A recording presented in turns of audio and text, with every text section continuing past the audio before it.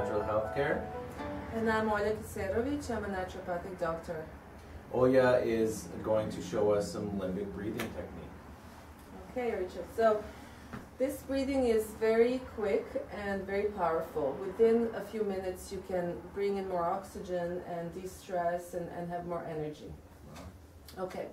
So the first thing I'm going to say, we're going to breathe only through our nose. Okay. This prevents hyperventilation, which brings in more oxygen. Okay. So if you are already a nose breather, we can move on and look at your belly and see how you're breathing. What you want to do is when you're inhaling, you want your tummy to go out. Okay. So right now it's moving a little bit more up than out. So if there's a challenge with that, I just get them to put their hand on their tummy and just push. Because then you're feeling those muscles, you know where it is. And another hand I put up on the chest because this hand you don't want it to move. Only the bottom hand should be moving. So let's do inhalation and the tummy goes out.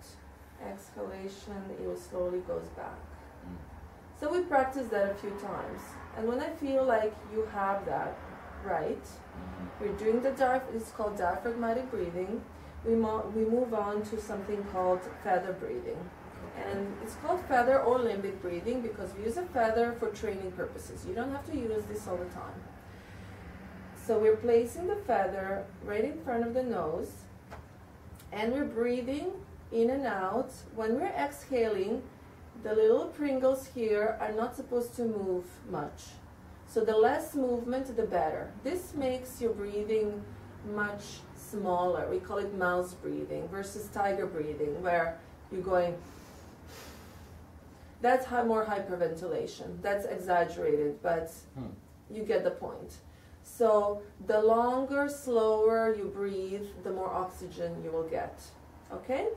So we'll just show it with Richard here. You can put your hand here and you can choose to put this one or not. And then you're going to inhale through your nose and then slowly exhale and try to do it very gently.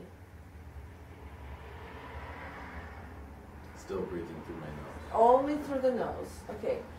Now the last stage, once you get that feeling of how light it should be, we are going to count. The beginner's level is where we count to 4 inhalation. We're going to pause for 2-3 seconds and then we're going to exhale for 7 seconds. This is on average. Now some people will do it shorter and some people do it longer. So it's 4, 2, 7. Okay? All through the nose.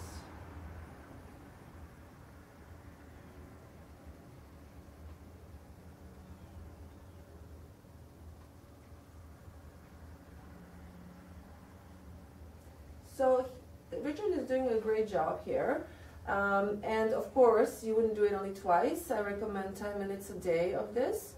But the good news is that if you do this every day for a few minutes here and there, you can really retrain the way you breathe within 4 to 6 weeks. Wow. And once you retrain, you don't have to think about it all the time. So you will naturally start to breathe like babies breathe. If you watch babies, their tummies will move out with inhalation. And there will be nose breathing if they're not congested, which they usually are, but yes. That's great. Okay. All right. Thanks very much, Olja. That's great. I'm going to practice this. So 10 minutes a day, but it can be broken up. A few minutes here, a few minutes there. Yes, you don't have to do 10 minutes altogether. It could be while you're waiting on the phone or you're waiting for a page to open.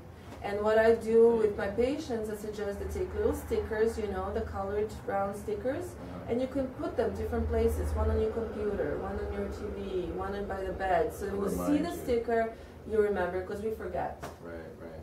Okay, great. We're going to put our contact information at the end of the video and in the information section as well if you have questions or comments for Olja, and you can book directly through her with the website as well. Thanks very much, Olja. Thank you. All right,